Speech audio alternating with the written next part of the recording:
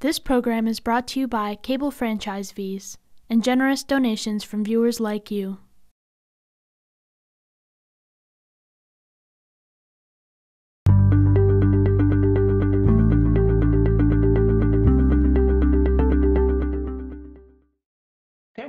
So we are going to start.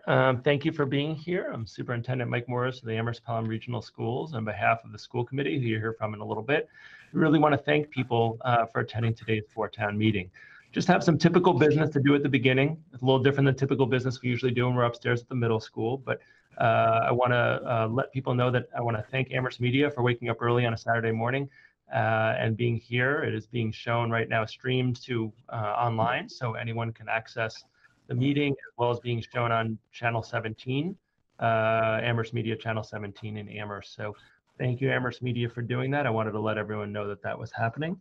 Before we get into some of the logistics, we're not going to do a roll call vote because with this many boards and people, I think it would just, it's impractical. But I'm going to go town by town, just if people want to call their, if they have a quorum, call their representative boards to order. And we'll go in reverse alphabetical order today just to mix it up a little bit. So I'll start with Shutesbury. So for folks from Shutesbury, are there any quorums of elected officials present on the call?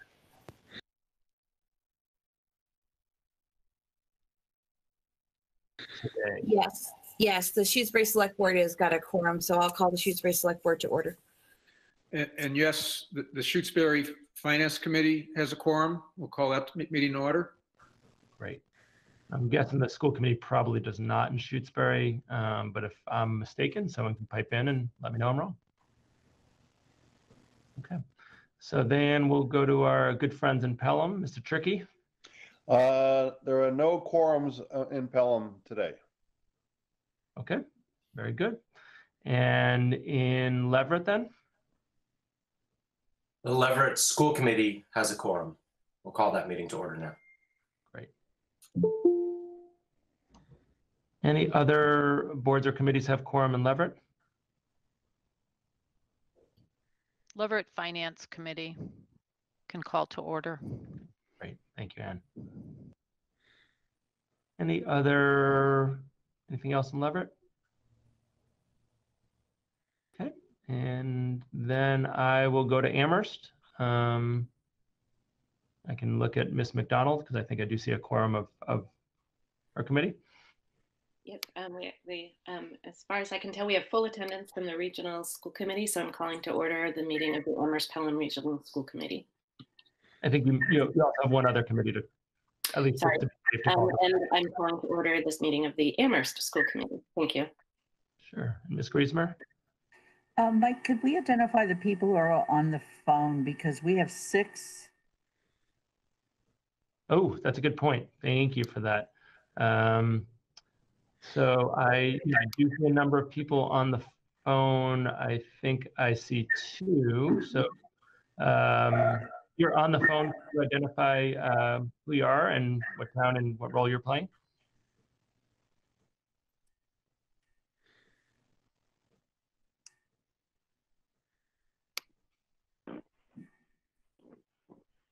Steve Nagy, Leverett Finance Committee. Thank you, Steve. And I see one other number on the call who's one other person on the call who's a phone in.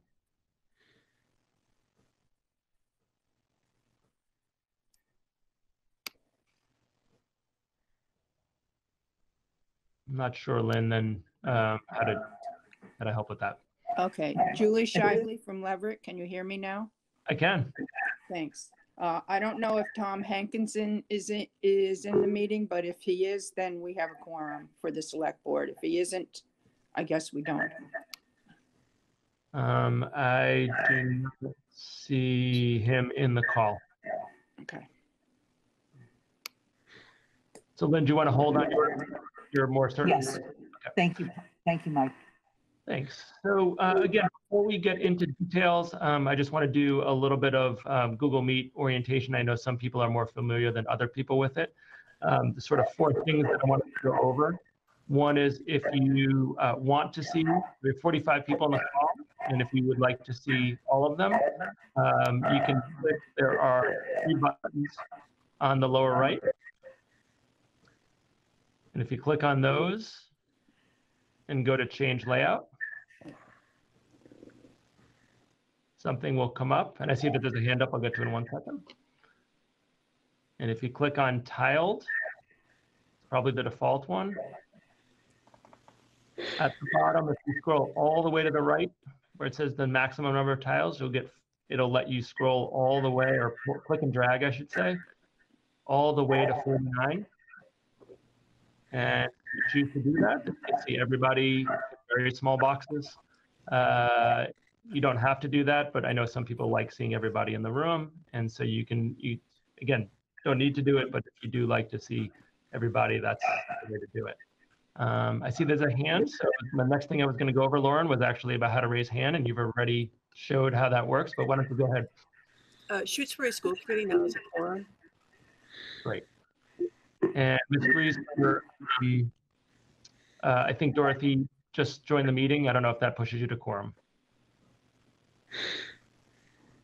It does, and so I would like to call the Town Council of the Amherst Town Council to order. Great. So the second thing I was going to go over is I'd request that unless you're presenting or speaking, that you mute yourself. So the way you do that is if you look at the kind of center of the bottom, there is a little microphone button. Like I just did. And if it's unclicked, it won't be. The other sneaky fast way is if you do Control D, that'll let you toggle on and off from being muted or unmuted. So if you're a point and click person, click on the microphone. If you like the shortcuts and you're on a computer, Control D will let you mute yourself or not mute yourself. The third thing I was going to go over, which Lauren just showed, is there's a raise hand feature. Given the number of people on the call, I think for the rest of the call, if people do want to jump in, and there'll be lots of opportunities to do so. If you look towards the bottom of your screen, there's an icon of a raised hand. It says raise hand under it. If you click on it, you can see that the hand goes up. Hopefully you can see that on my screen. And Dr. Slaughter, myself, will be able to track that, and we'll try to go in the order that we see raised hands. I think just given the size of the group, it'd be hard if people are jumping in without using that mechanism. The last one, and perhaps most important one, we don't need it now, and maybe we'll hold to Dr. Slaughter's presentation. There's a way to what's called pin something. And what that allows you to do is make one thing cover either most or all of your screen. Certainly you don't need to do that for me right now. You can look at my office, which is way less cool than some of the backgrounds I'm seeing in other people's. Sarah Beskus is my favorite, sorry. She did specifically for the pandemic and painting, and lovely background. But at some point when Dr. Slaughter's presenting and there's lots of numbers on a screen, it's going to be pretty important to be able to look, that presentation was, I think, emailed yesterday by Dr. Slaughter to some folks, but I think as we're following along, when we get the presentation up, we can pin that. If you want to try it now, you certainly can. If you hover over anybody, just put your mouse over anyone, could be yourself. You'll see, looks like to me, a thumbtack.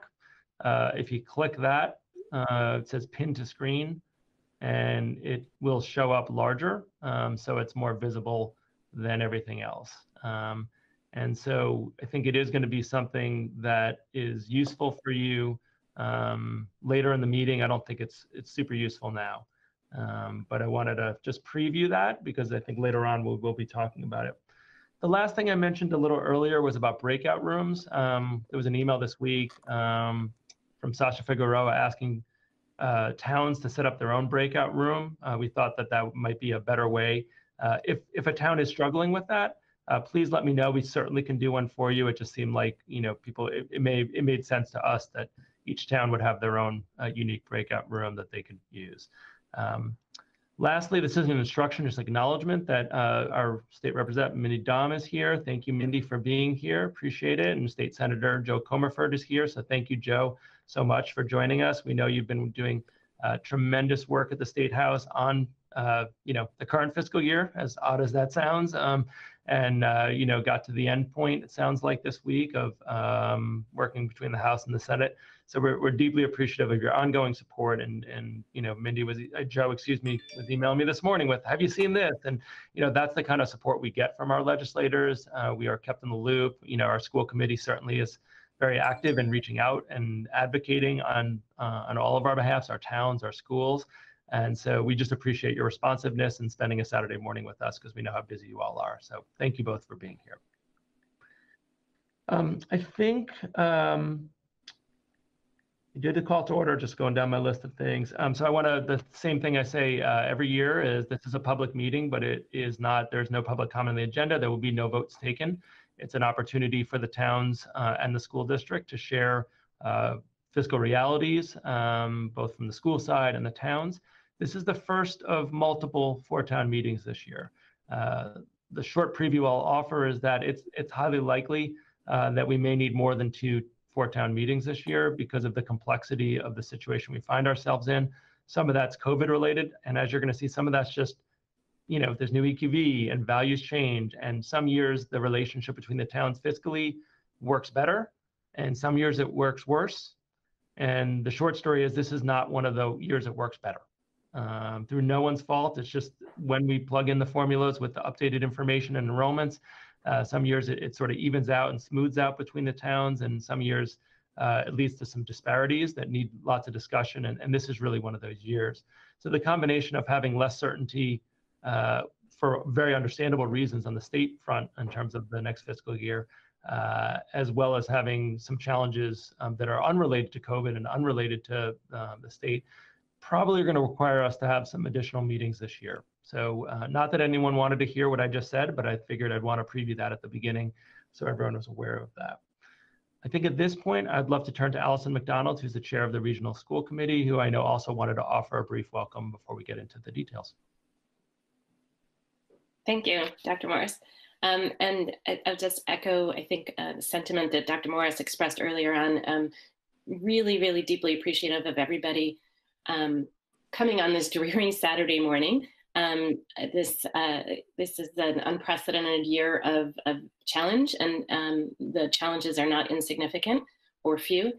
And I really am appreciative that this many people are committed to quality public education in our communities and are willing to give so much of our time to that effort. So thank you very much for being here today. Thank you, Allison. And for some people it's raining, and as we heard earlier, some people it's snowing right now. So we're glad that we're in a virtual environment because the drive back up the hill might have been a pretty tough one for some folks at 10:30 or 11 o'clock this morning. Last kind of ground rules we've held to in the past is we will end this meeting by 11 o'clock. I actually think today there's a high likelihood we'll end well before 11 because the information we have today is so preliminary, and there's more variables than normal. This is a typical timing, early December, when our 4 towns would get together, but the number of variables is much greater now than it typically would be. So we're viewing this as an initial snapshot, initial dialogue, then to be followed up with much more conversation as we head into the new year. And my last introductory comment, I know no one came today to hear me talk, but I do want to really thank the region, the 4 towns, for continuing to come up with compromises, continuing to support our regional schools. It feels like this is my 5th year in the job. It feels like every year there's some new thing that we're managing, new financial element we haven't thought about before. It's not easy. It's never been easy. It continues to be harder and harder in many ways. And yet I really want to appreciate all the work that everybody has done to come from their town's perspective, as they rightfully should, but to come together to support a regional school district that is performing very highly, has very good ratings from external bodies, and that's only because of the support of the 4 towns. I think I do see, before we get into sort of the meat of the presentation, I think I did see a couple hands go up, or at least one. Darcy, did I see your hand go up? And if so, you can certainly jump in. I just put my hand up because I'm off camera, but there's no indication that I'm here. I see you. You do? Or maybe we don't see ourselves? That's a setting that you could control locally, whether you see yourself or not, right? And there's no judgment or no statements about whether that's something that's advisable or inadvisable. I've gotten some feedback that some people love they only see themselves in a tiny screen in the upper right-hand corner, and they appreciate that. Other folks, would like to see themselves. So that's actually, without getting into too much detail, that's a local setting that you can set on your own computer, whether you want to see yourself in the grid or you prefer not to. Okay, thanks. Sorry. Thanks, Darcy. And I saw a question come through in the chat about the presentation email. Then once I turn it over to Doug, I think I should be able to email that same listserv who got the invitation with the presentations. That's no problem at all. Are there any other, before we get into, again, the majority of the agenda, which is looking at financial projections for next year, and are there any other clarifying questions before I turn it over to Dr. Slaughter and he runs through some slides? Okay, I'm not seeing any. I think the last thing I didn't mention before is I think there is the chat feature, which has been used a couple times. If you want to use that, towards the top upper right-ish of your screen, there's a little icon that has 3 lines across it, and that allows you to chat. My recommendation is we only use chat how it's been used for clarifying information. Could we get this presentation? This is the shortcut. I think for content-based dialogue, my request is that we use the old-fashioned way, and we raise hands and we do that orally and not get into something where the content of the presentation is done on chat. So if that's agreeable to everyone, I hope it is. If it's not, please, you can raise your hand, but the norm I would like to set is chat is for purely informational pieces, not for content or real discussion. So for those of you who are the first time at the four-town meeting, typically how it works is the finance director, in this case, Dr. Slaughter, will go through an update on financials, both in terms of operating budget and capital with anticipated needs and requests. There's clarifying questions at delineated points. And then at the end, each town is able to go into its own meeting to talk about from its own perspective. We come back. Today, we're not asking for any decision. But we want to come back and just let people be able to share what they want to share. We have received public guidance emails from the town of Leverett not to exceed a 1.5% financial increase, and from the town of Amherst to be flat in terms of the assessment that is being requested. These I know are initial, but as we typically do, we share those publicly so that the other towns are aware. Consistent with past practice, Shutesbury and Pelham has not sent us specific guidance in that way. That comes more organically in those communities through discussion and dialogue at four-town meetings and with their finance committee and select boards. With all that said, 19 minutes in, sorry, Doug, I'll pass it over to Doug Slaughter. I'm going to just take 1 minute to email this presentation out to the group, which can take me about 90 seconds. I'm sure Doug can fill that with some background information before we start showing slides. Absolutely. Thank you, Mike. Good morning and welcome to everyone. I've been in these meetings for a number of years, typically in a different role, having served on the select board in Amherst before the change in government and on its finance committee previous to that. And so I've been in your chairs, as it were. And so I appreciate your time and effort to come in and listen to us sort of paint the picture this year. I'll just reiterate from what the superintendent just said that this is preliminary. There's a lot of open questions. No one's fault, no one's lack of due diligence. It's just the nature of the circumstance we find ourselves in. And so we're trying to give you an order of magnitude sort of sense of where things sit at the current time. So you can start thinking about it and have some information as you start to go through the process of constructing the budgets in each of your towns and thinking about how you're going to support our schools. So I'll start with that. But just to lay out the agenda a little bit, that's actually this first slide. I'll first talk about sort of what we think is going to happen revenue-wise, things that are coming into our schools to help support our budget. Then I'll talk about what we think is going to happen relative to expenses. Then we'll get into some scenarios around assessment methods a little bit. Then I'll get into capital and sort of explain that. That'll be the more straightforward piece. And then we'll have an opportunity to discuss at some length, sort of where each of the towns sit relative to their budgets and what we've presented to you. So Mike, if you advance actually 2 slides to the third one in the slide. I want to make sure, check in on 2 things. One is, I'll do that in a second, but this is the time when we talked before about pinning, where if you do hover over the presentation, it should give you the option to pin to the screen, and that's going to make the presentation more visible. Taking the suggestion, it's also been emailed to everybody who received the invitation to this meeting. So if it's easier to follow in any direction, you can, but I just wanted to do the tech minute for a second. But Doug, I'll go ahead to this slide. Yeah, that's the one. So the superintendent mentioned this earlier. This is an outside rating agency. It's niche.com. You know, they rank school districts. And so the good news, I'll start with the good news today. We have a very, very good school district. We should be proud of that. And it takes a lot of work and effort to make that happen by a lot of different people in a lot of different ways. And so that, you know, we still continue to have a very, very good school system. And I think the thing I've been thinking about recently in working through the numbers and stuff is that we're always in a state of change.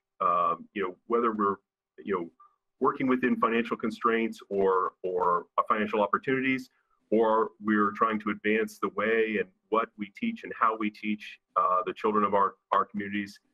We're always in an evolving modality. And so we're trying to get better at what we do, and we're trying to do that in a financially responsible way. And so we've had success, obviously, as demonstrated on this slide, but we're going to continue working and continue to try to get better. Next slide, please, Mike. And so we have a vision for our schools. This is a slide. I didn't write this slide. Mr. Mangano wrote this last year. I think it excellently captures what we're trying to do here. We're trying to be cooperative in our process. We're trying to have a lot of opportunity for our children and do it in a way that we can afford and is cost conscious, as well as you know, creating a series of programs that kids want to participate in and get a lot of rich educational experience from. And so this is sort of what is our foundational or centering, you know, philosophy that helps guide us, whether we're working on it from a educational side or a financial side. So next, I'll step into our financial our revenue projections for next year. So next slide, please. Hold on, if we could hold for 1 second. So two things. One is I just want to note, and I know Dr. Slaughter will in a minute, that it's been, you know, the challenge has been that 2 of the last 3 fiscal years have been particularly hard for the regional schools. We appreciate the 4 towns coming together, but maintaining the vision in an era of significant budget reductions has been a challenge. So I think I don't want to go to the negative place, Doug, but I also just want to reference that it's we have had to make reductions in like child study program, which no longer exists at the school, and some more home ec and some other programs, cooking that no longer there. We've done that through efficiencies, but it is a challenge. The other thing I want to stop you is I believe Tom Hankinson's in the room, so I don't know if that is going to cause someone to call a meeting to order. Yeah, I'd like to call the Leverett Select Board to order. Great. Thank you, Julie. All right. Sorry, Doug, and I'll turn it back to you. All right. So we'll head to that next slide. So you'll notice, just to orient you a little bit, I've got a sort of 3-color system. While yellow tends to be caution, it's actually sort of neutral, can be a little cautionary. Certainly red is an area of concern. And so you'll see a lot of red on these next few slides as sort of a stoplight system. And it's mostly because there's so much unknown. So starting with Chapter 70, that's our primary source of state aid. We're at this point projecting no change from our current year. You know, this is, you know, subject for debate at the legislative level. And so, you know, we're hopeful that even though there's some enrollment decline this year, there's a lot of unknowns for a lot of school districts about their enrollment for next year. Next year's aid is based on this year's enrollment as of October. And so that could have an impact on us. But right now we're projecting a level funding from the state. Regional transportation aid. Regional school districts, because they tend to travel more miles getting students bused to school, get support for that by virtue of regional transportation aid. That was one of the things when regionalization happened in the 50s that they used as an incentive to help these districts afford to transport the kids. It varies year to year of how much the state's able to support that and what level that is. One of the key pieces, though, is how much transportation costs we have to report.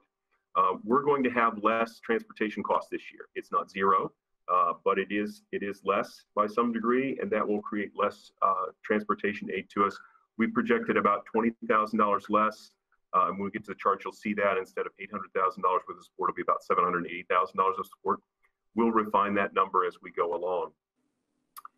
Charter tuition reimbursement. When we send kids to charter school, or when kids go to charter school, they choose to go to charter school, we have to pay tuition for that. In the first years that they go, the state helps ease the burden of that shift, and so they give us a reimbursement to help ease that transition for us financially. We have currently about $350,000 projected for this year in reimbursement. Obviously, on the other side of the coin is what that costs, and we'll get to that in a bit. But we think, as best we can guess at this point, on what the state's told us what they think is going to happen, we're going to hold that number flat. In other words, by virtue of number of kids we think we have and how the reimbursement works, we think that that reimbursement level will be fairly steady from this year to next year. Moving on, excess in E&D is excess and deficiency. It's in the town parlance, it's called free cash. It's essentially savings. Anytime we have a residual at the end of the fiscal year, it can go into E&D. There are caps on how much we can hold. And so, we try to manage that. We want to have some of that resource available to us.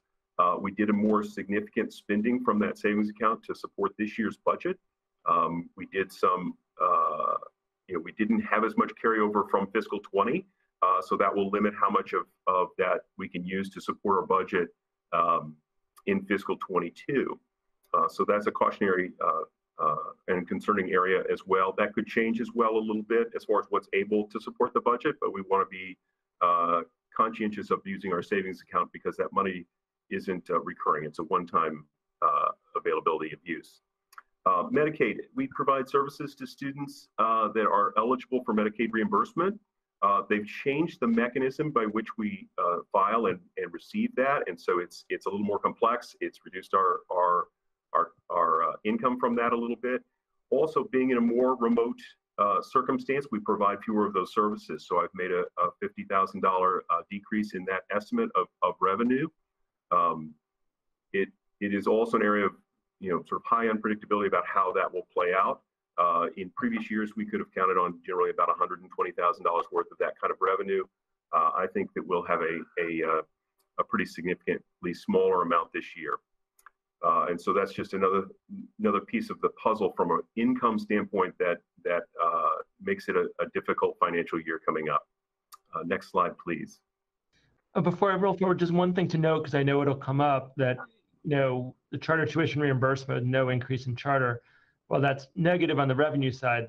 That's actually a good thing on the cost side. So that it comes up a lot because when we lose charter school students, it's a net negative for sure financially, but it actually looks good on the revenue side because we get more reimbursement. So we have seen a flattening of charter school out students, and that's overall a good thing for our budget. It plays out not so well on the revenue side, but on the other side, it's a net positive. So I just wanted to, I know it's a cumbersome explanation, so sorry to do it, but I just think hopefully some of you have heard that before, but just wanted to clarify that. But I'll forward the slide, Doug. Thank you. So on the expense side, our payroll accounts, we are, of course, because we just don't have enough complexities in our schedule this year.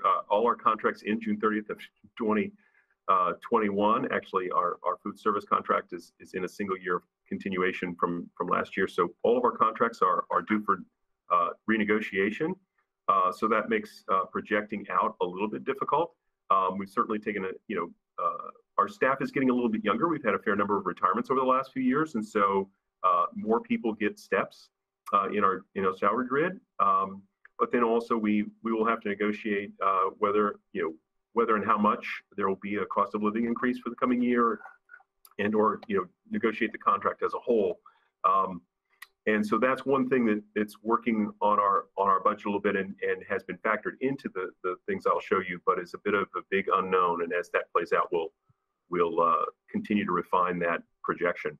The other thing to keep in mind, and this influences our budget in a more subtle way, more along the lines of substitutes, tutors that we have to come in for ELL services, that sort of thing, is that the state minimum wage is going up to ultimately to $15 per hour. Each January over the last couple of years, it's gone up. Last year it went up 75 cents per hour. This year it will go up another 75 cents per hour. Following year it will go up another 75 cents. So it's progressing at a relatively aggressive rate, which is fine. I think it's the appropriate thing to do, morally for sure. And so it does put pressure on our budgets in sort of subtle ways that don't get thought of a lot. But we have, a number of employees that are hourly, that are at will type of employees. That minimum wage change has an impact on those salaries. It's a sort of rising tide lifts all boats circumstance, which is the intention of changing and setting the minimum wage and then changing it in a positive direction. So that also impacts our budget, and we have to account for that. So regular ed tuition. So this is where we come back to where we get charged for some of our charter, and the other piece of that is our choice out students who decided to utilize the option of school choice and attend another school, or to choose to go to a charter school. And so we get charged a tuition there. We think there's going to be, a modest increase in what we're currently being charged. That doesn't, the 102,000 that we're predicting there is a 5% increase. That's not the total bill. That's just the increase in the bill. So it's a pretty significant expense line in our budget. You've heard regional school committee members talk about this, about the whole of how the charter schools are funded, and we can spend a whole day on that, but I won't go into that. But nonetheless, it is an expense. We have to, keep that in mind. If there are increases in our number of students that decide to do choice or charter, they do have a relatively, they have a negative impact on our budget. Doug, if I could add just very briefly to that, sorry, is that we'll know more in theory in about a month. So this is a conservative estimate, and that's one of the reasons we want to come back, because typically in late December, we get the charter counts. Being that the year it was, the state gave school districts, including charter school districts, more time to fill in some of their enrollment information this year. So we may not have that. Usually we come to the January meeting and that number, it's not fixed, it's still a projection, but we have a lot better sense. Right now, I think very appropriately, Dr. Slaughter's having a conservative estimate on that. The reality is this is a huge variable and we just don't know, because we don't even have the counts for this current fiscal year, let alone for next year. So again, this is one of the variables by which we're suggesting that this is a very preliminary discussion today, because the number of variables is huge that we don't know. That's right. Just to paint the picture, a number of things are driven by what are called the October 1 numbers. So all school districts in the state are required to report student information as of October 1. It's typically due by about the third week of October. That got delayed significantly, I think, well into November, by virtue of the complexity of the school year. Remote learning and attendance, and there's a lot of factors that they capture in that data, and so it's delayed that, which then delays the ability of the state to sort of run the numbers on these other aspects like charter and choice and those sort of things. So we're hopeful they'll still be able to get information to us by the end of December, but it may bleed into January a little bit. Moving on, in special education tuition, it's always an interesting circumstance here. This is something that can change significantly by virtue of a single family moving into the district or moving out of the district. But we think that it's going to be a fairly modest, our projections at this point is the number of kids we have and the cost that we have associated with that is going to stay fairly steady. And so we're dealing with mostly an inflationary type increase in that. So it's not as, difficult as it might be in some circumstances. There are years when we know we're anticipating some kids moving into our regional district and significantly impacting that number, but it is not the case this year. Those moving in and those moving out are going to kind of balance each other out. And so it's really how the cost of the programs change that we're trying to factor in there. So it's a fairly modest increase for next year. If you move to the next slide, please.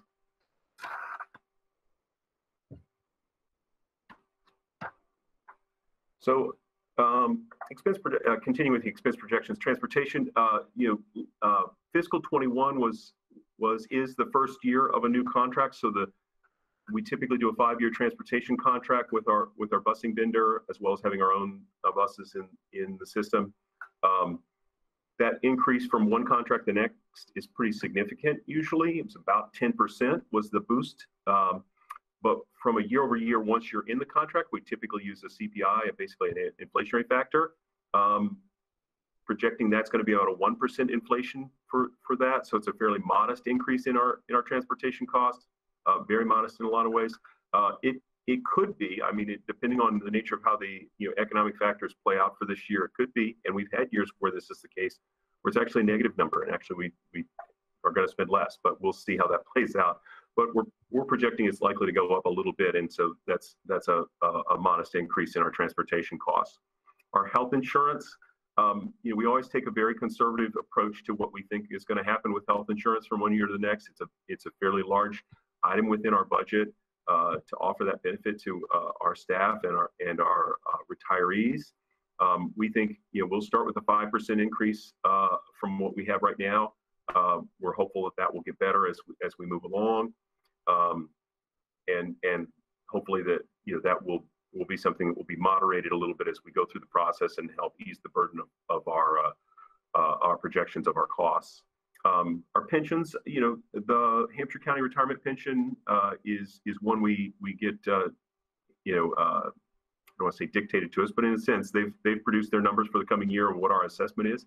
So based on our retirees and the folks that we had work for us and earned that retirement pension, the increase is $73,000 and about a 4.6% increase. That's probably the firmest number in the entire presentation, because that's literally they printed it and sent it to us. This is your number. So that's probably the most confident number I have in the whole of the projections. But it's pretty typical to be in that 4.5 to even as high as 6.5% sometimes. But it's a number we can hang our hat on for one of those numbers. So if we could move to the next slide, please. So we'll talk about what, and I've mentioned some of these as I've gone along, what are the things that are likely to change? Well, the simple answer is everything, except for our retirement pension costs for Hampshire County Retirement. I think the one that's most likely to improve and be a little bit better for us is health insurance. I'm hopeful that we're not going to be as high as a 5% increase in our rates. We had low enough claims during the latter part of last fiscal year that the insurance company gave us a 1/2 month premium discount. So the employees and the district benefited from the cost of the premium was reduced in half for 1 month. So that was a helpful thing for our budget this year and for our employees in their own personal finances. But I'm hopeful that our continued good health of our employees will keep our insurance rates steady and not increase as much. And so that's an area that could get much better. And the difference in a percentage point can be pretty significant on our budget. Things that could get worse or just are really, in some ways, some of this is more, it's just a high level of unknown more than worse necessarily. Chapter 70 is one that's really open-ended at this point. I think we're hopeful that we'll be able to maintain the level of funding that we got this year. Obviously, we'd appreciate if they could give us more, but at the same time, we're hopeful that they won't, that it will turn out that we don't have a reduction in that. But it's a bit of an open question still as we go along, and hopefully it'll be to our favor. Our regional transportation aid, again, I think the question here is sort of what is our, there's always the question of how much they're going to fund that, or how, what level they're going to fund that, but also it's what are our costs going to be? And our costs will vary considerably depending on how much transportation we do during the course of the year. So as we go through the spring and have in-person school or don't have in-person school, and how much of that we have will all influence how much costs we have, and therefore how much we can ask for in reimbursement.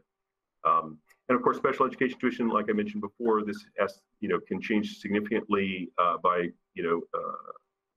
a single family moving in with a particularly high needs student.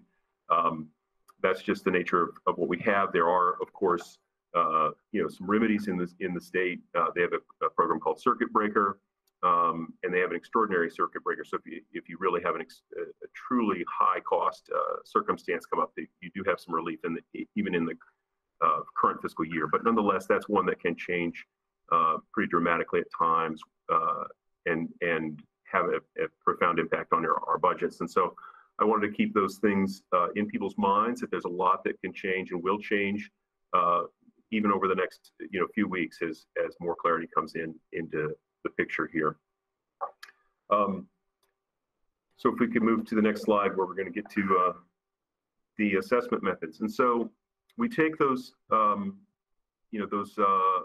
revenue projections. Well, we start with, what do we think it's going to cost to run level services? In other words, taking the programming that we have in hand and the people that it takes to do that, we essentially roll that over to the next year and say, what's that cost to do our work in the same way we did the previous year? And that's where we start. We'll often make adds and cuts to that based on the needs of our students and our financial needs. We take into account the revenues that we're receiving, so that transportation aid, Chapter 70, et cetera, et cetera. And then, the difference between those inputs of revenue and the expenses that we've calculated, we get an amount of money that we're going to assess to each of the 4 communities, and we have to determine a mechanism for doing that. In the regional regional schools agreement, the regional agreement is a 5-year rolling average of the students, of the number of students, and we use that for a number of years. And based on the conversations amongst this group of towns and fiscal needs and advocacy and that sort of thing, we have gone to a modified mechanism of using a statutory method. The statutory method uses a complicated formula, quite frankly, but it involves both the ability to pay, in other words, income of individuals within a community, as well as the property values within that community, or the EQV, as they call it. And it uses a combination of that to come up with what the state recognizes as your level of contribution. And so we created a split system where we use partly that statutory method and partly our traditional regional agreement method. We were at a 30% statutory model with the rest on the regional agreement in fiscal 20. This current year, we've moved to a 45% statutory method and the regional agreement method. And so we're going to continue to have this debate and discussion about what's the right way to pay for things, how does it work, what are the constraints under which we all operate. I think we're going to keep ourselves motivated to do the best we can for the students that are attending our schools. We're going to, I'm hopeful that we'll all listen carefully to each other's concerns and constraints. There are differences of opinion. I fully expect that. We'll have a few scenarios here that I'm going to lay out as using this sort of mixed model. In a perfect world, we'd get to a place where we have a new assessment method that we can all agree on for a while. I think this is probably not the year that that's going to happen. Way too many things are moving way too much for us to have that kind of an agreement, I think. But nonetheless, I want us to keep in mind, we're all trying to work for the same thing, which is an excellent school district and operate within the realities of all our fiscal constraints. And so I'll ask the superintendent to switch to the next slide. And so this is going to be a little tough to see. I hope you can make your way through it. I'm going to sort of orient you to the slides a little bit here. Each of the colored columns are representative of different mechanisms to pay for the coming school year. So the left 2 columns are the last 2 fiscal years. And so fiscal 20, the very first column is at that 30% statutory, and the remainder of the assessment done by our regional agreement method based on rolling average. The second column is fiscal 21, the one we're in now, which is at a 45% statutory method. And so as we go from left to right, the first column presented for fiscal 22 is at the 45%. The next column is at 55%. The third column is at 65%. The fourth column is if we were to go fully to 100% statutory method. And when we use the statutory method in each of those 4 columns, we're using a 5-year rolling average of that statutory method. And the reason for that is it mitigates any spikes. And that's part of why we originally had the method of using a 5-year rolling average of students because it tends to mitigate any peaks or valleys by virtue of a sudden shift in enrollment in the classic assessment method, and even in the statutory method. The statutory method, you sort of think about your towns, the value of the property and the incomes of the people that live there don't tend to change significantly year to year, but it's interesting and surprising sometimes to see how dramatically those numbers can shift year to year for any of the member communities. And so by using an average over 5 years, we tend to smooth that out a little bit. It makes those differences a little less dramatic. The fifth column, the sort of light peach color, is the 100% statutory based on a single year of statutory numbers. And then the final column is the classic 5-year rolling average of enrollment. And so that's our sort of, in the regional agreement method, that's the method we used in years previous to the last few. So going sort of down by rows at this point, the very first row is the overall budget for level services. We make an assumption about cuts we will need, and part of the choice there is arbitrary. There's no cuts that have been identified. This is, and I'm going to show another slide with a different level of cuts. But the idea here is we recognize understanding what the next section includes, which is our revenue. So that middle section is the revenues we expect, Chapter 78, transportation reimbursement, et cetera, that I spoke of in our previous slides. But that middle section with the revenues reduces, covers some of the costs of our operating budget, and then we get down to that assessment required line, which is, about 5 from the bottom. And that line across the board is sort of what we're asking each of the communities to contribute. And so as we change the number of cuts involved, it changes that assessment required, and then the various methods apportion that cost in those bottom 4 lines to each of the 4 communities. And so as Dr. Morris has switched to the second slide here, which has a $1 million amount of cuts by the district, and you can see how that changes the assessment, and the percentage next to the assessment is the change from fiscal 21. Right, Doug, actually, before we transition slides, I just want to note and emphasize for everybody that on the first set of slides, and this is what I referenced earlier, it's going to be a very difficult year. Trying to balance the percentages of the towns out was not easy. But I'll do my education piece, which is, this is a $1.4 million cut to the schools. The schools will not look like the regional schools that people have known with a $1.4 million cut. We've I think done, thanks to Dr. Slaughter, Mr. Mangano. You can also thank for the shading of these boxes, because I think they're the same as the past. So, but more seriously, we've made over $1 million cuts a couple years ago. Last year was over $500,000, or in the neighborhood of $500,000 cuts. There's no, we've done everything. We've tried to we've reduced administrative staff, we've reduced, curriculum budget lines, all those pieces. There's really not much to cut other than programs and people working with children. So I want to be really blunt about that, I think we've gotten through, I wouldn't say unscathed, because we have cut programs, we reduced athletic schedules, we have course offerings that no longer exist for our students at our middle school and high school. At $1.4 million, we're looking at a radically different school system. And so I don't mean to deter Doug, because he's doing exactly what he should do, which is talk about the financial reality. I have to do the part that I have to do, which is talking about the educational reality. And this will involve pretty significant cuts, huge impact on class sizes, programs, and I think the viability of our schools in terms of a very competitive market. We've already seen significant reduction of enrollment this year.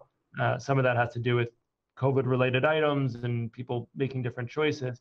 But at some point, we're well under 900 students at our high school right now. That's the lowest we've been. It's in everyone's best interest that we're attracting those students back. And so I just wanted to do the thing that I have to do, Doug. Sorry to interrupt you. Which is I can't look at slides with numbers like this and not emphasize the impact it would have on the schools and the viability of them. So Doug I'll go on to a slightly, but not particularly better version, which looks at $1 million of estimated cuts. But that's a nice segue for you, Doug, I think, hope. Right, and so the idea is that, the first slide was, trying to look at, how do we, given the guidance we've gotten from a couple of communities, how do we make that work? Obviously, that's in the abstract. And so in the concrete, when you start to, when Dr. Morris starts to think deeply about what that level of cuts starts to mean, as far as what what happens in the buildings. It gets to be very, very, very uncomfortable in that regard. Even with this one, which is $1 million, that's a very large number of cuts. And so you think, well, how is it that we're trying to do the same thing and it costs so much more? And there's a number of pieces there. There are, factors outside our control, the cost of things. We have negotiated contracts that involve steps that are and COLAs that have an impact here. The cost of health insurance, et cetera, that impact that cost of doing business.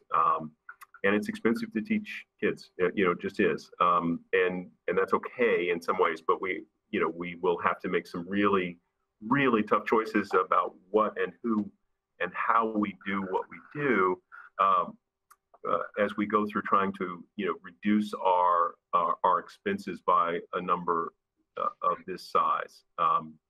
And so, we're hopeful that, some of the news in the middle section around revenues gets better, or some of our expense lines, come in less than we're projecting. This is, like I said, a fairly order of magnitude kind of conversation, I think. The specifics are going to change quite a bit. But I think what you see in these slides, with the 45%, which is where we sit currently, and $1 million in cuts to what we do, that's going to increase Amherst assessment by about less than 3.5%, if I'm reading it correctly. But Pelham gets hit with about a 5.5% increase, and then Leverett and Shutesbury have very modest, Leverett about 20, about a 0.2% increase, and Shutesbury about a 0.5, 0.6% increase over the previous year. And so that's an indication of sort of how this plays in and how the numbers change from year to year. One of the things that happens, just talking about the averaging, an example of such is that your enrollment may drop, but it depends upon not only that, but how the other town's enrollment has changed as well. And so, if your average drops by 2 students, you think, oh, great, I've got a smaller percentage. But if other communities had a larger drop, your percentage of the assessment may go up, actually, even though you had a reduction in students. So it's not a guarantee if you have fewer students that you'll necessarily have less. Likewise, if you think property values in your town have gone down or stayed steady and not gone up, or the incomes of your individuals in your community have stayed flat, the interaction with the other 4, has an impact on sort of what piece of the pie each community is bearing. So that's the complexity of any assessment method, regardless of how we do it. It has that interdependence among the 4 communities that interplays and changes how these look over time, and also even between different assessment methods. So I think I'm going to pause for just a second, see if anybody has questions about this, let people digest the information on this a little bit. We're going to go into capital in a moment, which is going to be a fairly straightforward, I think, conversation. But I want to give a moment, because we've put a big pile of numbers on the screen, and I want people to take a second, look at it. If they have questions about these assessment methods, or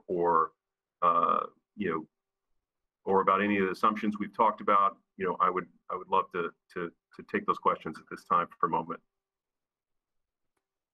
Yep, and just I do want to, while we're giving people a chance to potentially raise their hand, do want to apologize that it took me a little while to email this presentation correctly, but it should all be in people's inboxes as well. I see Kathy Shane from Amherst has a question, and Jean as well. So why don't I start with Kathy, and we'll go to Jean. Hi, can you hear me? I turned my mic on. Hi. So I wanted to know, when you get to the numbers, Doug, that you're projecting, so on enrollment, how much we're down in enrollment. Mike talked about the number, and how much do you think that's because the school is not physically open? Do you have any indication? So would some of those people come back if we were doing in-person classes? So, and related to that, that question about in-person versus not in-person, you said in Medicaid that part of the Medicaid projected fall off is because we don't have an in-person contact, and how much does that matter? So then my third, I'll just give you all three. With the operating budget at a level service, since we will have contracts open, can you give us some sense as if there were no new increases negotiated, how much would steps alone increase the budget? And then what have you assumed in that budget about the wage side? You've already told us about the health insurance side, the wage and salary side, just a sense of what's under the operating budget before you take the 1 million off or before you take the 1.4 million. So I think those are my three higher level questions. Sure, I can start, Doug. Yes, please. So we did a survey for families who have left the district, and this was presented last week. Kathy, I can send it to you. It tried to get at that. I think you're right in terms of the in-person is having an influence, but it was pretty mixed in terms of whether families will return or not. I think your assumptions that you made were borne out in the data that we got back. But I can share that with you, or anyway, it's on our website, but I'll share it with you specifically because I think that question. Doug can definitely answer the question about steps in terms of contractual, any potential impact of COLAs. That's something that we can't talk about in this public meeting because that would be something that the school committee would talk about and then go into negotiations. But the step question, I think, is a cleaner one for Doug to be able to take a try at. Right. Just one follow up on the enrollment question. I think certainly we've experienced some kids not coming back, and part of the rationale for it might be because we're more remote than not. I think charter schools have experienced that as well. Choice decisions have changed for families as well. So it's complex on the reasons why people have made the choices they've made and which ones they've made.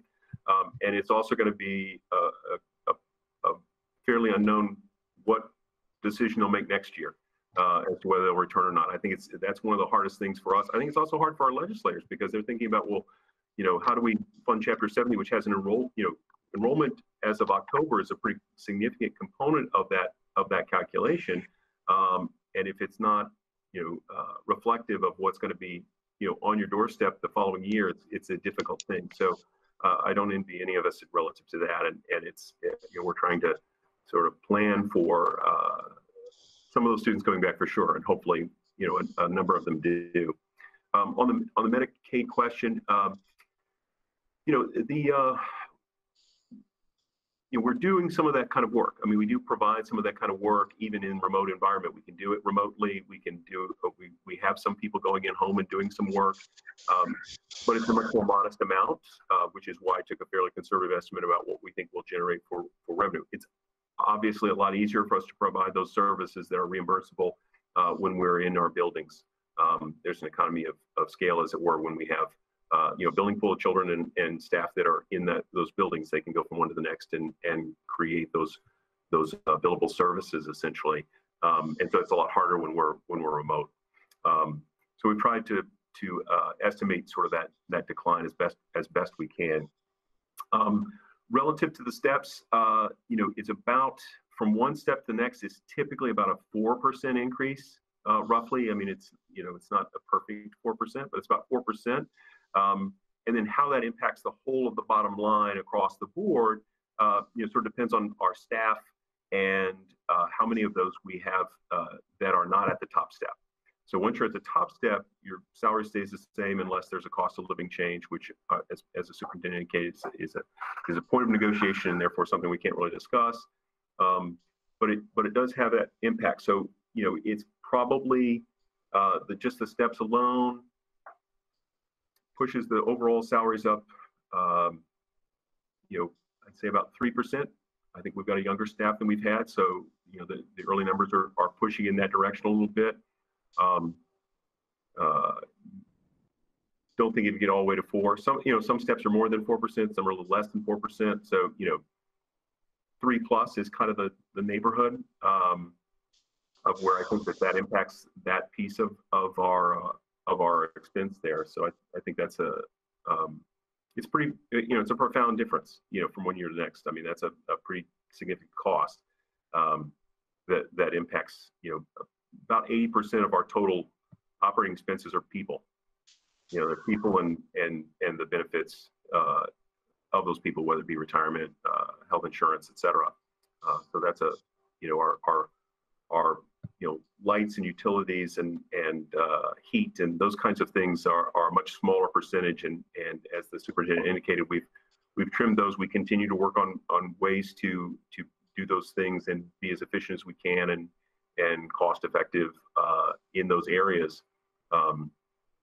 And for example, all the school supply lines that we have for buying clay for art class and those types of things, in projecting next year, those were held level. There was no change in those. Those were held at a flat number, and so there's no change from the current year in those areas. Thank you. I see 3 other questions, and it's 10:02, so we can do the time check. So I think we'll do those 3 questions. My advice then would be, Doug, to very quickly go through capital, because we want to make sure we give time for each town to get into a breakout room and have conversation. But next was Gene. Yeah, just a quick question. As far as the town assessments go, when you talk about house values and income, is it median or average? Oh, you asked a something question. I'm not sure how they factor income exactly. All right, because it's a big difference. Right. No, I appreciate that. And it's essentially an ability to pay factor. I would have to look that up. I don't know off the top of my head. Okay, sorry. Thanks. And Gene, we can, Doug can get that and he'll email this whole group on the listserv that I just sent the presentation to, so everyone gets the answer to that question. Okay, thanks. Thanks, Gene. Mandy, so you were next.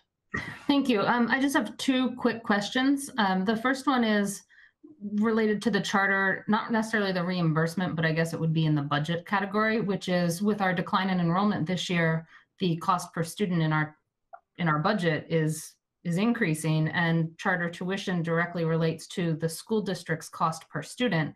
So has that, that will increase the charter tuition going out to charter schools, even if the number of students going to charter schools doesn't increase. Has that been factored into the operating budget line? So that's my first question. And the second one is, given that the students are not in school this year, I have to assume that the costs for things like supplies, as Doug just said, and some other things are not as high as budgeted. And therefore, I would expect there's going to be a surplus in this year's budget that would end up in the E&D line into the income for next year. How much of that, what is the projected surplus for this year's budget? How much of that is larger than normal projected surpluses? And did you factor that into the use of E&D for next year? Okay, so relative to the first question on change in per pupil expense and how that impacts, I would say at this point it's not that explicit a calculation relative to that. I think obviously it is how that all works, and yet at this point I think the unknown on how many students even is such that it's hard to sort of really crunch that number more specifically. So we're still doing a sort of round estimates of those numbers, sort of hedge, but that's about all we know at this point. On the second, relative to supplies, absolutely, our budgets are currently frozen. So the expenses that we are incurring relative to supplies and that sort of thing is being held in fairly tight hold right now. But at the same time, we're still going to buy things for kids to use, and we do still have supplies and materials that are going out to kids. We're spending money on different things. Is the other way to put it. So I'm not sure from a surplus standpoint, where we're going to land at this point. I'll come back to that in a second. But just to sort of paint the picture of supplies, there's still a lot of materials that we get out to students and are incurring those costs. Workbooks and in middle schools, doing science stuff. They're getting science materials out. they use more commonplace things, that seem odd, like chocolate chips and tea bags and marshmallows, but that's part of how they teach, that science to the kids firsthand. It's more, real world sort of stuff that they can deal with, less abstract. But at the same time, we're taking on some expenses in other areas. In other words, the way in which we have to get that material to folks. We're getting some support from some federal programs. I'm hopeful. They keep, on the news talking about a second coronavirus relief bill, which would be really good news for us. But there are expenses we're taking on to continue to operate and teach schools. So from a surplus standpoint, I think it's going to be very modest. And if there isn't a second relief bill, or if it doesn't include, some pretty substantial support for us, there are going to be, virtually no surplus at all, I think. We've charged a number of things in the hope of being reimbursed by virtue of FEMA reimbursement funds or the original CARES Act funds. They may get rejected. And if they do, we have to eat that cost with our regular budget. So, some of our supply budget may be buying masks or gowns or, air filters or whatever. So there's some other things that sort of eat it at our potential for a surplus this year. But any that we have, obviously, we will carry over into E&D and help us support future years. Yep. And I'll just add one thing quick, and then we'll go to Senator Comerford.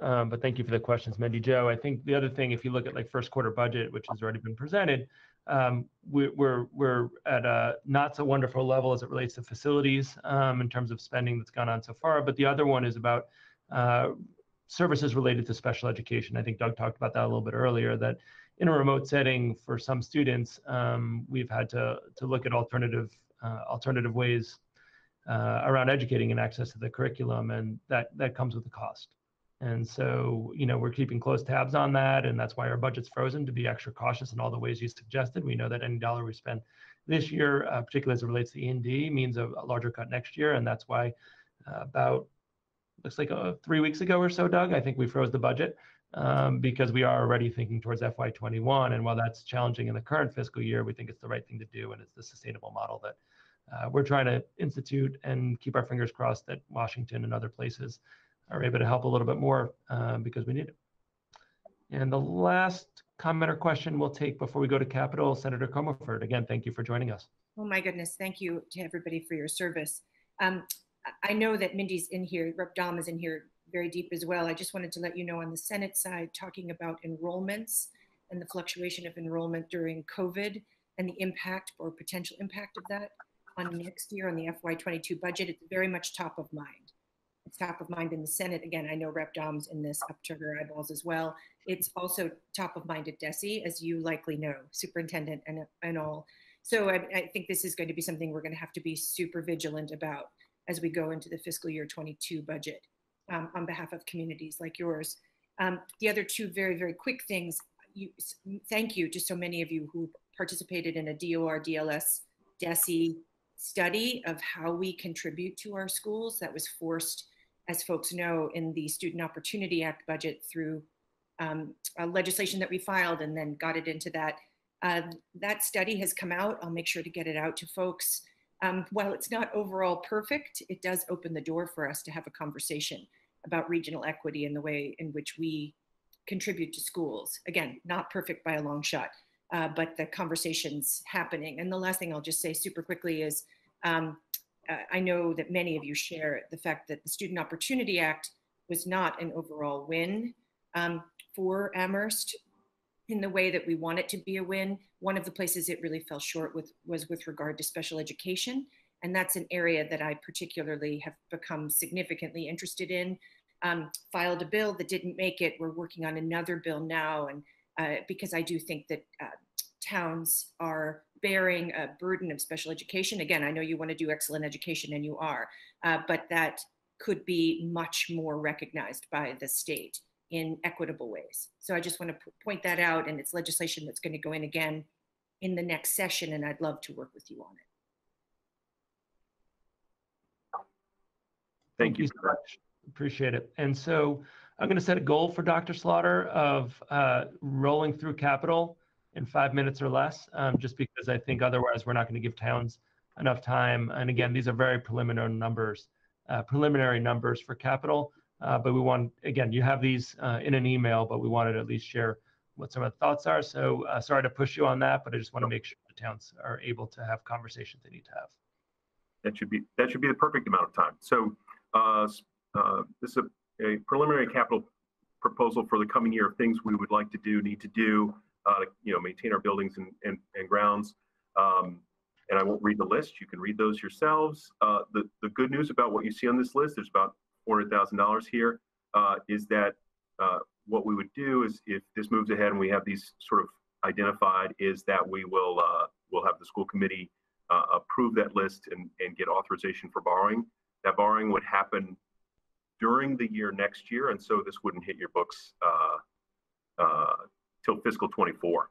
So that's the good news about this list of things, is you don't have to start paying for it until fiscal 24, most likely. And it'll probably change significantly, like everything else this year. We're still fairly early in the process of identifying these things and wanting to take care of those. You'll notice objects around, or ideas, projects, I should say, around air quality and heating and cooling, but also some safety things and some ADA work that is necessary at the buildings and continue to happen. So some of the ADA work, just because that isn't something that was pretty significantly understood to be a need for the district. There is some of that work being done with operating resources. So some of our maintenance budget is being applied to some of those easier to fix ADA compliance issues. So we're doing that work both with our operating and then also through our capital planning process. So that's a brief outline of the projects we're expecting to try to work on in fiscal 22. If you go to the next slide, please. This lays out sort of where our debt schedule is looking at, and so you can see that the things that are projected from fiscal 22 and fiscal 21 will hit in fiscal 22. So the stuff that got authorized last year will hit the books in fiscal 22. That's showing up in the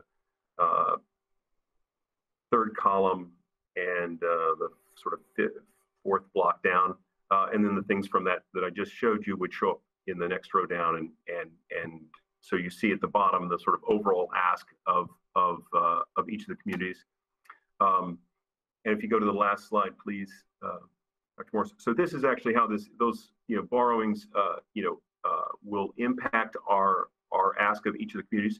The assessment method for debt is prescribed and not under debate for a different method, and it is driven by the EQV, and that gets updated every 2 years.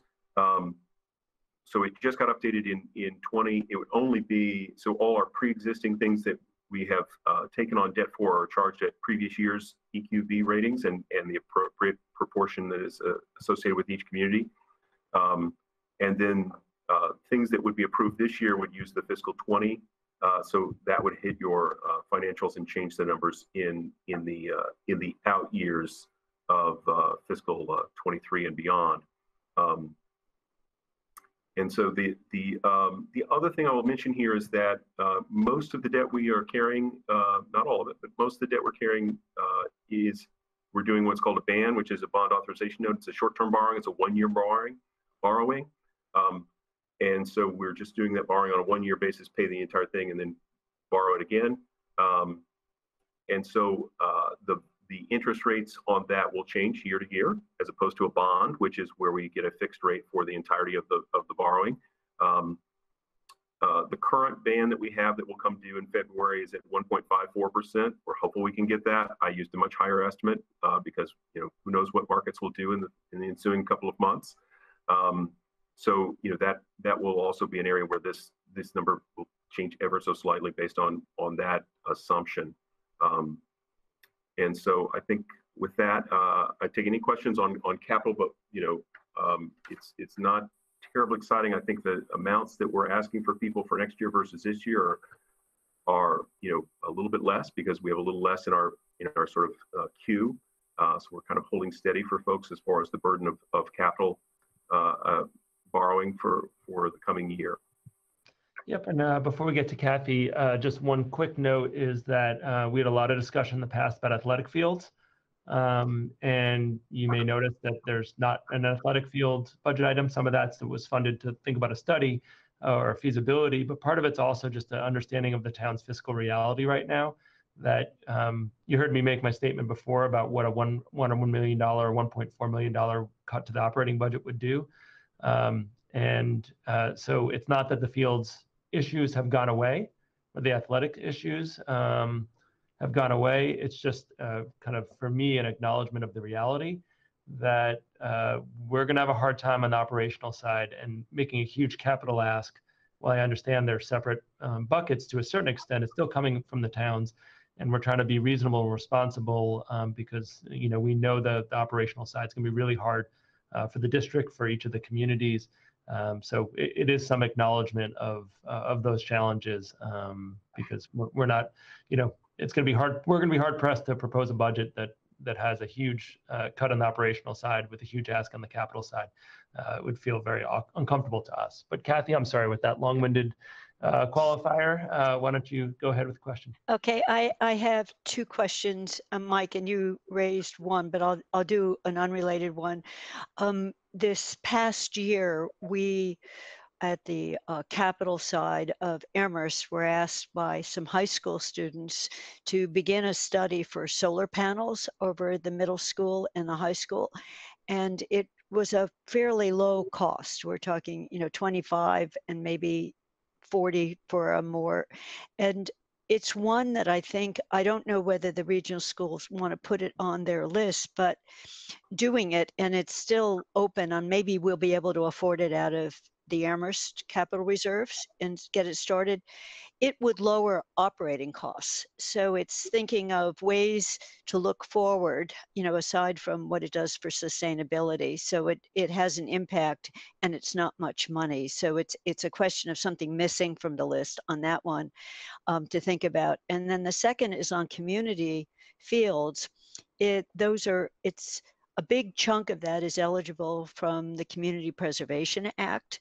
And on the Amherst side this year, we had a pretty robust CPA set of funds available. And I was somewhat surprised not to see an ask for community fields. And last year you were very modest on the ask, but it's a question on how much in terms of next year you could go for a fairly big ask from CPA that would be the study, but beginning to get some work done on the fields that wouldn't affect what we're looking at here, because it comes from a different revenue source. It comes from that surcharge. So those are the two pieces. So, so with regard to the solar, yeah, as I was updating the slide, I had seen that and was thinking about it a little bit, and I didn't have a conversation with our facilities director to see if he wanted to include that. It may very well be, as we come back through this a little more with a fine-tooth comb, we'll get that added back in. But it's also a piece of, with something like that, where it sort of would lay out the work that could be done. You also have to then be prepared to do the work, because if you wait too long, I've mentioned this, and this is also true with the fields work, is that if you do sort of a design or engineering work, but then you wait a period of time, you kind of have to go back and redo some of that, because there's some aspects of it that don't have a long shelf life. Some things do, and other parts don't.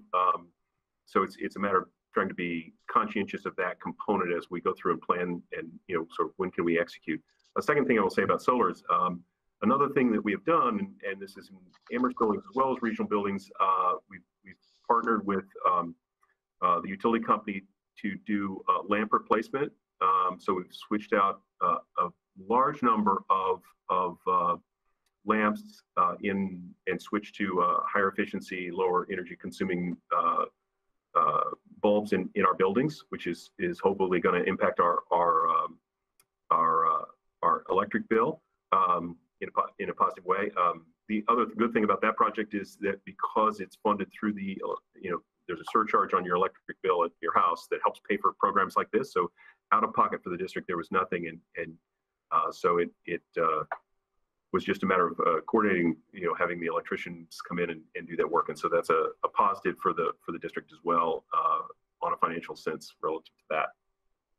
And the one thing I'll add, and then I think I'd like to, unless there's other questions that come in, like to allow the towns to go into groups, is that last year, for the second time, we applied. A couple years ago, the towns approved the middle school roof replacement. They approved the full amount, but there was the expectation we were going to go to MSBA and apply for a subsidy. So we did that, and it was rejected now for the second year in a row. And it's just because there's so many roofs. It's not because our roof is not in need of replacement. It's because there's so many old roofs in Massachusetts that we qualify when we applied, but when they looked at their money, they raised the age of the roof that you need to have to qualify. I think the same thing happened, I believe, in either Shutesbury or Leverett. I apologize, but I know they're in the same queue for their elementary schools with the same age roof, I think, as our middle school, and we keep on applying. And if you look at how we apply, we should qualify. But when push comes to shove, they say, no, it's not 25 years, it's 27 years that we're only taking. And then, so we are getting a little concerned over time. Thank you, Jennifer. Sorry, I thought it was Shutesbury. I just didn't want to be wrong. We are, in that process, and we will be reapplying at some point. We've patched together things actually pretty well, thanks to our talented facilities department, but we're going to have to do something at some point with that. But I did want to let you know that funding was approved, has not been accessed. And the regional school committee voted for, when that project happens, to have that design study include the potential for solar, because that will increase the cost. But for all the reasons that were mentioned earlier by our students and community, we thought that was really important. And that was a vote that was taken over 1.5 years ago. It's just, we're stuck in the MSBA queue, and as they keep on raising the age of the roof, our roof only gets 1 year older each year. But unfortunately, the MSBA expectations is this, it would need to get older quicker to qualify. So hopefully that levels off. But I see there was one more question, and I apologize, but I think that's the only additional question we'll take before we get groups going. But I think Darcy Dumont, Councillor Dumont, had a question, so you have the floor.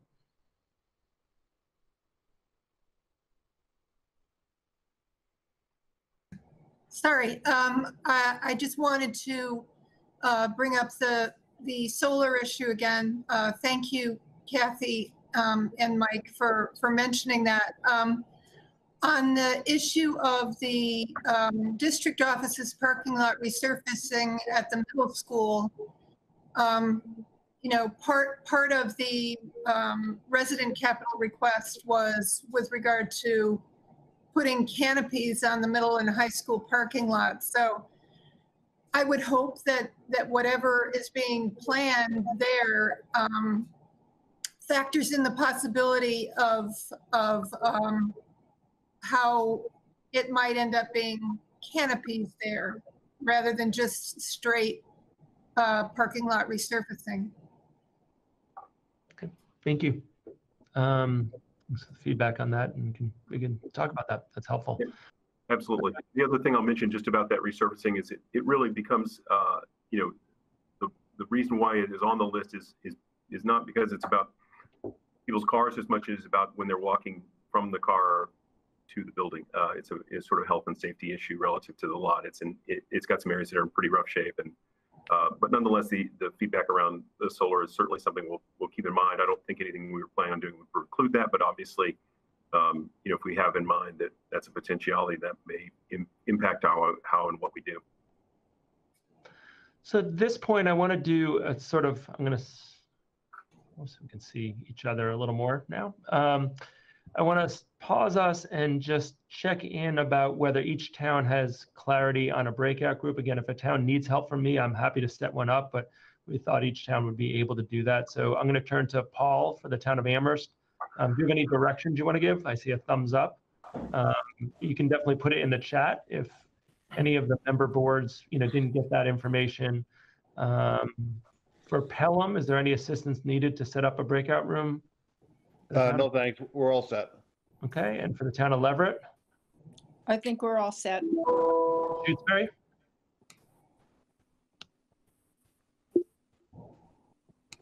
So Paul, I would make sure that the school committee also has, the Amherst school committee members also have that link. Shutesbury's all set. Okay, so I'm going to hang out on this line.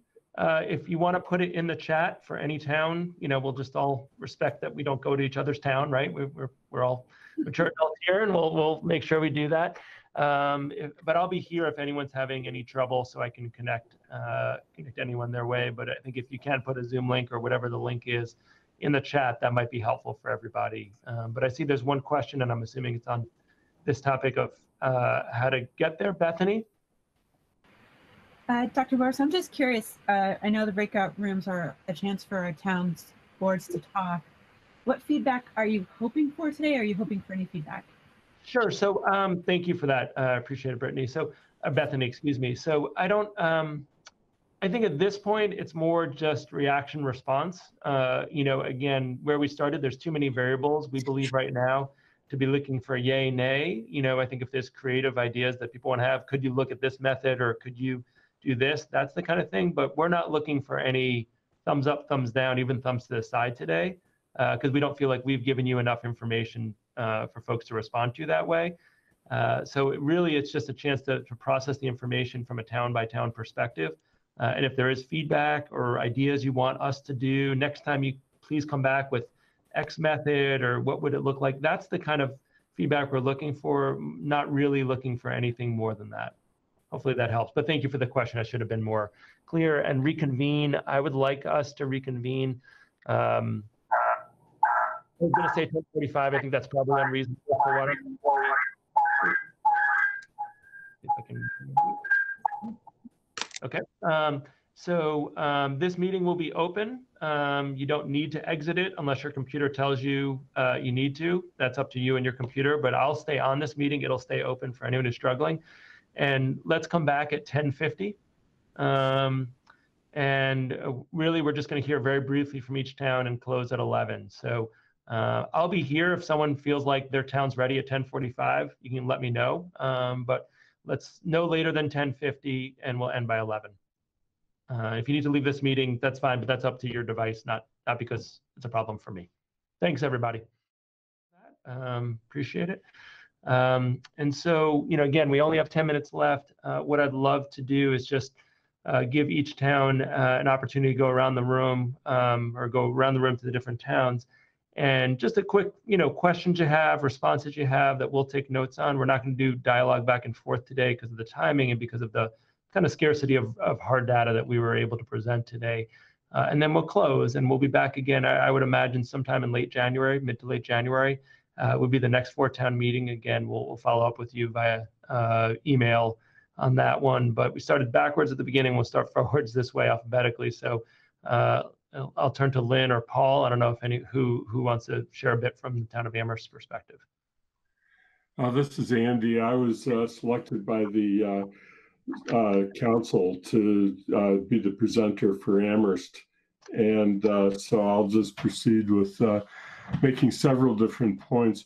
One is that it was reported at the beginning of the meeting that our guidance was level funding, not level services.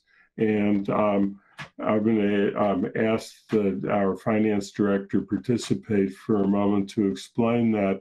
But I want to start by just saying something on process, and that is that we're in a very different form of government now and have a very different process. That we started the process with the finance director and town manager making recommendations on what we could anticipate in revenue and expenses, and then it goes to the finance committee of the council. The finance committee of the council will take all of the information we have, including consideration of this meeting, make a recommendation to the council on budget guidelines, and the council will adopt budget guidelines in late December or early January.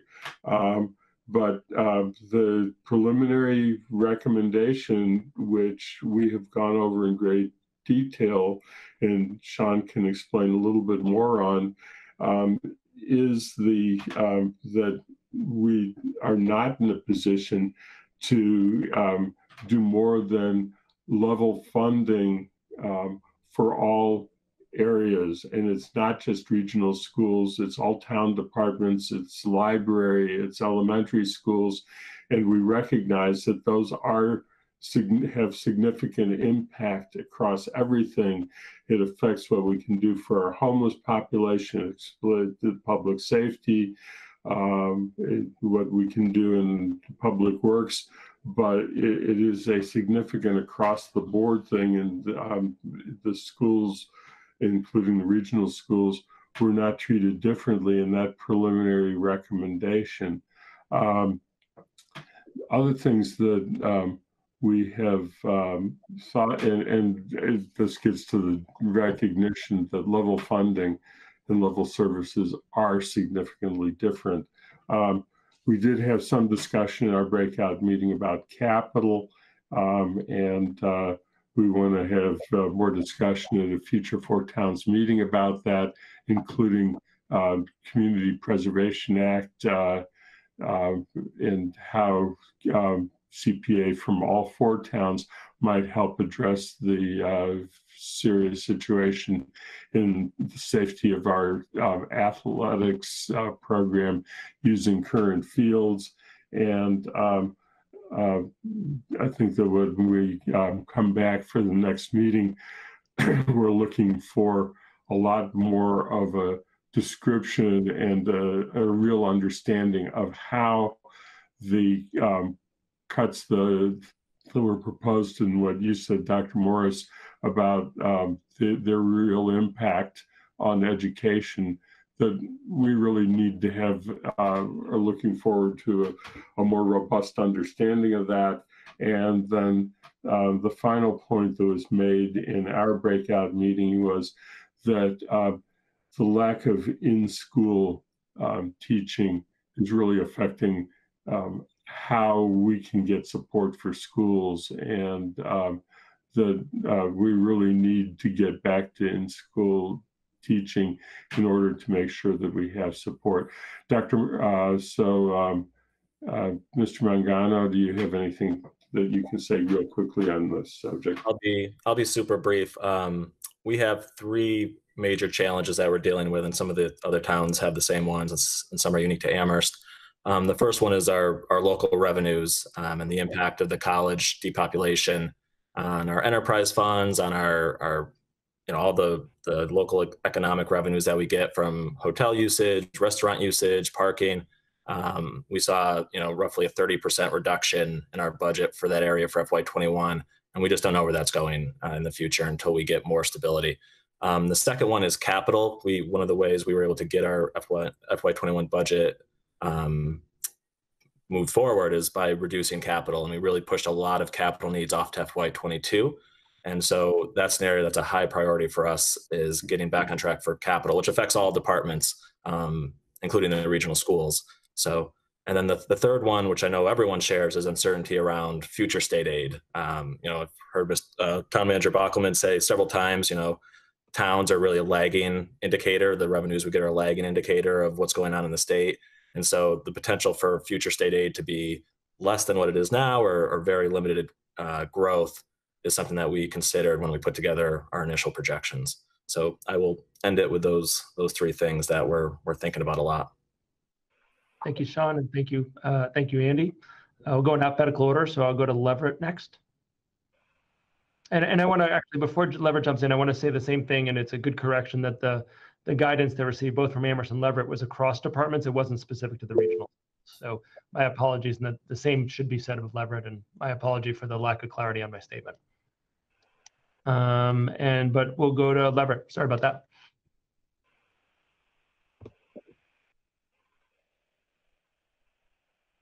Julie, if you're trying to speak, you're not muted from my end, but we can't hear you. You also happen to be upside down, and I'm not quite sure why that is.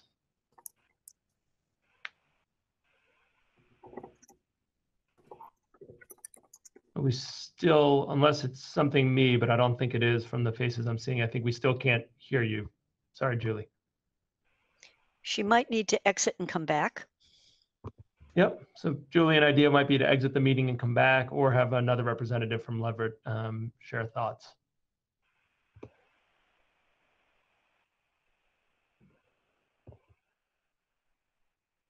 Well, while Julie's doing that, why don't we go to Pelham and then we'll come back to Leverett after Pelham when hopefully the technology problems are resolved.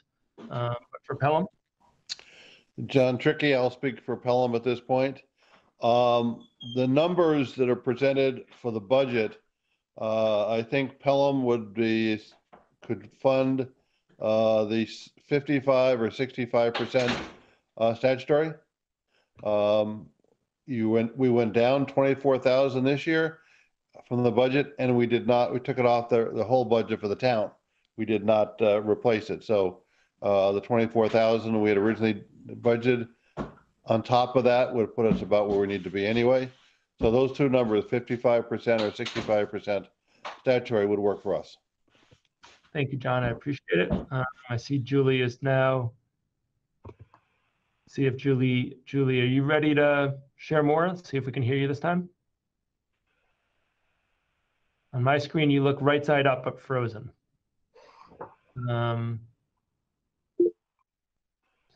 If there's, while we're waiting for that, there are some comments from Doug and Sean to answer a question that was asked earlier in the meeting.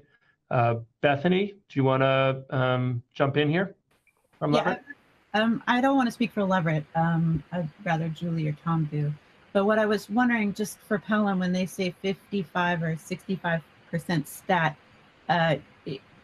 is it for the 1.4 million cut or the 1 million, or does that not matter? I'm just curious about that, if they could clarify. We would prefer the 1 million, but if it's the 1.4 to keep the school going, we need to keep the regional school functioning. So really up to that, all four towns agree what the cut would be. But I think moving the statutory to the 55 or 65 is important. Thanks, John. And Julie, are you with us now? I think so. Yep, we can hear you. Thank you. Great. So we really have nothing to add at this point until there's more data. So that's basically it. We really have no real comment. We just go along with the current assessment method at the 45% and, wait to weigh in when we have more information. Thank you, Julie. Thanks for Leverett. And Shutesbury? Hello, I'm Bob Groves. I've been selected to speak to you about this. We have all the pressures that the rest of the towns have. I won't go into that, except we do have some rather unique pressures in Shutesbury. Our tax rate was bumping up against the ceiling of over $24 a thousand. And last year we were able to provide a little relief to our taxpayers by putting some free cash against the levy so that we reduced the tax rate from $24 and I think 35 cents to $22.51. But that is not sustainable. We can't continue to do that for various reasons, one of which is that we have major capital projects that are coming up very soon. The school roof, as was mentioned, and a big culvert project up in the lake, which are going to total somewhere north of $2 million. So given all that, we continue to support moving significantly towards the statutory method, which our taxpayers want us to do. And we've gotten plenty of news about that, and we are happy to have made incremental change in that department last year, but we expect and hope to make further changes this year towards that goal. I guess that's about all we have to say at this point. Thank you, Bob. So 11:02, not terrible. We try to end on time, not too bad. So the next steps are we'll take all this feedback. We'll let people know we'll be back sometime in late January. At that point, we'll have more information, both locally and potentially at least initial information from the state. We'll also, to the point of having more a clearer picture of what budget cuts of this magnitude would do and how they would affect the regional school experience for the students from all four communities. And really, I just want to thank you for spending, now it's really snowing here, even in the middle school. So let people off to their snowy Saturday. But again, thank you where we started. Thank you for all the work that you're doing and all the thinking you're doing in very precarious times fiscally to support the regional schools and to support each other in this venture of a regional school system. I think we'll just, I'll, with your permission, assume that all the elected bodies are going to end their meeting now, so you don't have to do the formality of it. I see nodding heads, so people are comfortable with that. And go out and enjoy the snow this afternoon. Take it easy. Thanks, Mike. Thank you.